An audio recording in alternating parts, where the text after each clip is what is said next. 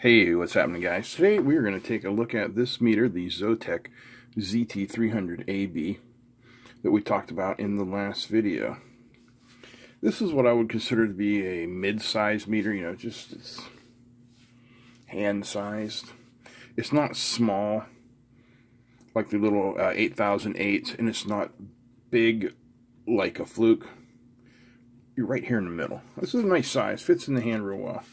Now you notice there's no prophylactics on this one, which is fine. Wait, what was that? Did you see that on the back? This is a Bluetooth DMM. Some people don't think that's useful, some do. Let me give you a little demonstration.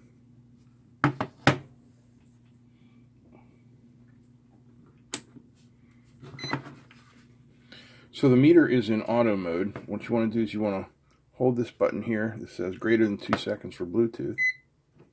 And you see a little Bluetooth symbol on there now. So now we can bring in the app, and you can see we're on auto. Oh. Hang on here. Oops. I'm like some big doofus here. Give me a second. Alright, no problem. I just had to restart the app. So you can see now we have DC voltage,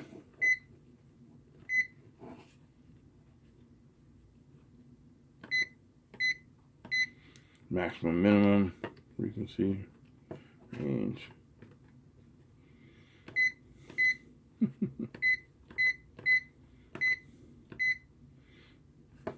Try something else here.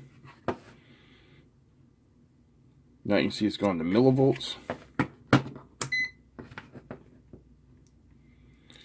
Now it's going to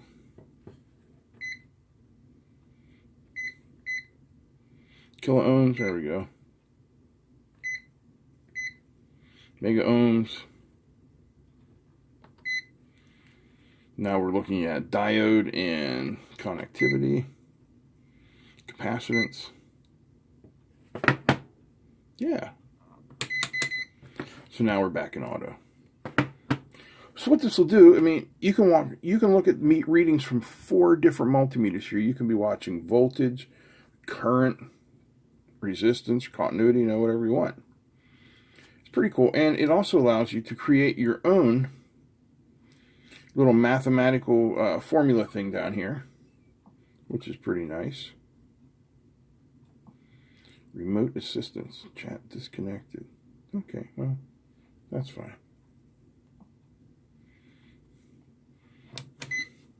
Yeah, there we go. See how nice that looks? It gives you a graph, and it allows you to record. You can go up into your settings and change how it's going to record.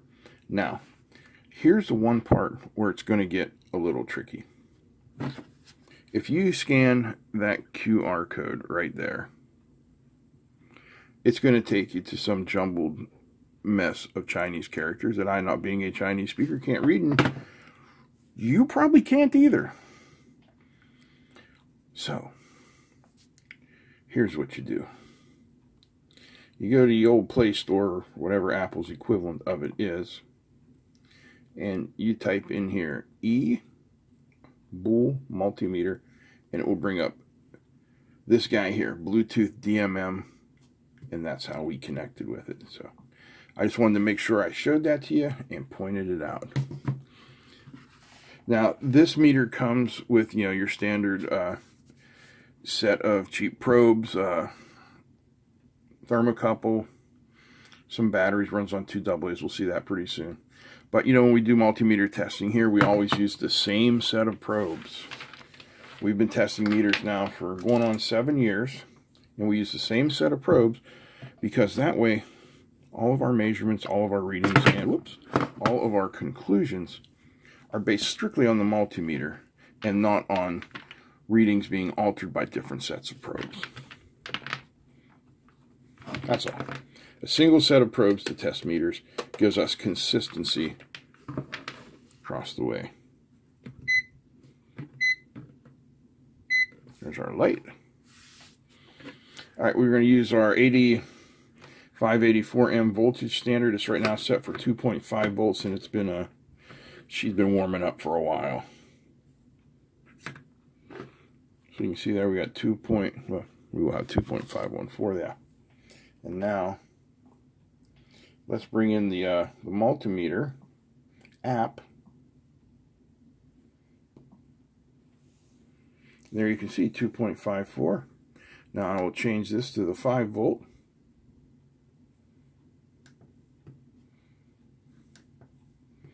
Up to 7.53. And there we are at 10. And you can see here you have the graph. Very nice. Now, you can save this. See? Just whatever you want to do. You can save it to a CSV file, and then that might become quite useful if you're trying to troubleshoot something, or, you know, just work on a design. It's a very nice feature in a low-cost multimeter. These are selling for about $40, so that's pretty cool. I'm impressed with that. All right, let us move on. All right, so now we're going to look at some diodes and capacitors. So let's put this up here. And we'll put it in capacitor mode first. There we are. Here, I'll bring my phone in so that you can see that as well. 1 second. I know, glare, glare, glare. Hopefully I can stem the glare a little bit. There we go.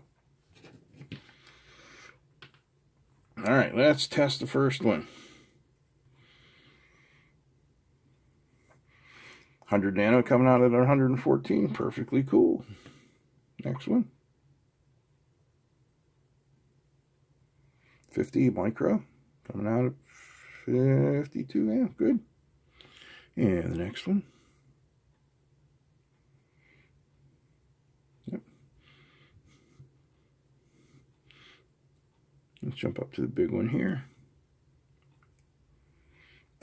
Let's read it. And the winner is, that's 1,000 microfarad coming out 977. You're going to see that, you know, manufacturing tolerances and whatnot. All right, let's go diode test.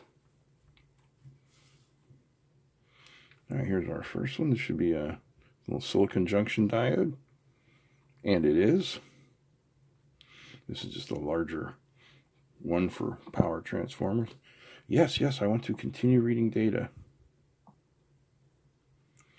And now we'll move on to some LEDs. The red one should be the lowest. It should light at about 1.7 to 1.85 volts. 1.805. Yellow one should be about the same. Yeah, 1.9. Green one should get right around 1.9 to 2. The blue should be right around 2 volts. 2.5, half a volt off. And the white should be somewhere close to the blue. Yep, 2.6. So, I mean, it's all looking really good. Modern multimeters run off of an IC, so there's generally not a problem with them being out of spec or out of tune. Unless... All right, what do you say we have a look inside?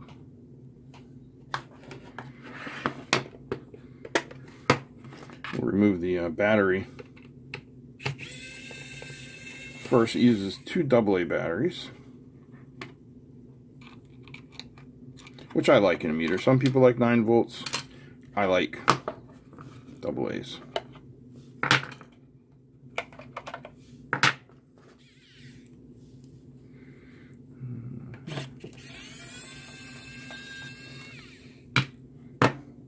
This little E-durable electric screwdriver is right up my alley. It has buttons. It's not like that other electronic screwdriver somebody sent me that I couldn't figure out how to use, where all you had to do was start turning it, because I'm far too stupid for that. Buttons are more up my alley. Alright, spudger. I don't think there's any more.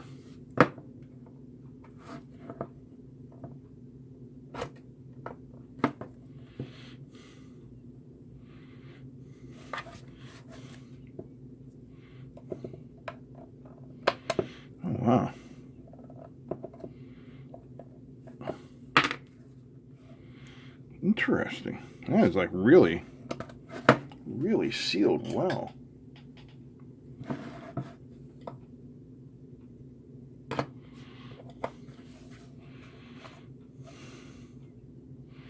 Give me a second.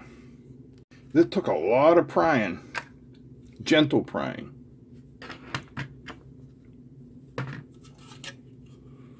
This case is very, very well fitted. I don't see any stamps to tell what type of plastic it is, but I'm guessing it's probably ABS or something along those lines. I don't think it's glass reinforced fiber. All right, so as we're looking at this, let me get some more light. All right, let's start at the top and work our way down. We've got an 8 megahertz crystal here. We have our sounder. And then over here we have our Bluetooth chip. ZYDC DD99E6 maybe? I'm far too blind to look at that with the naked eye. Here you go. DO9986. Okay. There we have our main multimeter chip. Now it's interesting. Usually these battery compartments stay in the outer case and then they're touched on here with springs. This one they've decided to just solder it down and it's just kind of flapping in the breeze there. We got a little diode protection circuit going on here. We have some MELFs here and a PTC here. We've got our milliamp fuse, 600 milliamp at 250 volts. And then we've got our 10 amp at 250 volt fuse here. And if you look here, you can see our current shunt, which has been, trimmed and everything to be the right size, give the right readings. Now, one thing I am noticing, excuse me, just look at how shiny. I don't know if you're going to be able to see it. Let's zoom in here. Maybe I can get you a better view. Look at how shiny those joints are. I mean, that is some very nice solder work. But here's the thing, lead-free solder generally doesn't look like that. And I know there's not any way possible they could have gotten away with using leaded solder, so maybe there's a new lead-free solder out there. Yeah. Anyway, safety-wise, I would say this is at the top rung of the lower-cost Chinese meters. The fitted case, while it doesn't seem like much, is incredibly important. Were you to put far too many volts through this thing and blow it up, the case having two layers here. See that? See how deep my blade gets in there? Everything is stuck down in there. And it keeps things from, it keeps the exploding parts from getting to your soft, juicy, meaty parts. You know what I'm saying? So, that's a good thing to have. And you heard how well that snapped together. The inclusion of both some diode protection, the PTC, and the MELFs all go to show me, or tell me, or point towards an idea that this is well built. It's $40. I'll put a link down below where you can get yourself one if that's something you'd be interested in. And I think the addition of Bluetooth is great. So my only question is, when do we get rechargeable multimeters? I mean, that hasn't been a thing forever, but it sure could be. Lithium batteries are everywhere. Like, for instance, let me give you a for instance. This is a guitar tuner called the Snark. This is probably the most popular one out there. They cost about 15 bucks. You clip them on, and it reads the vibrations. But they are generally powered by our old friend, the 2032. Okay, first generation. Second generation Snark, same thing, right? Clips on, reads vibrations. This one has a metronome function and pitch calibration. But look at that, micro USB port. No more of this, now only rechargeable batteries. So I'd like to start seeing them in multimeters, and I expect that we will relatively soon. Of course, I don't know, because, you know, I'm here, they're there, and, well, I don't work for them. Let's get this bad boy back in here and get our meter all put back together.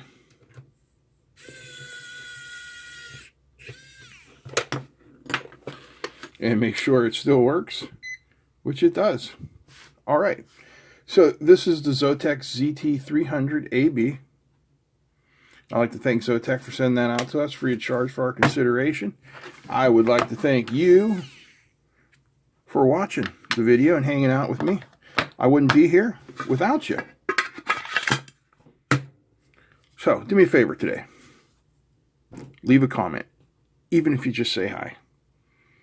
I'm trying to see how the algorithm plays with this, because now I'm being told that everything comes from comments. So, leave a comment, like I said, even if you're just saying hi.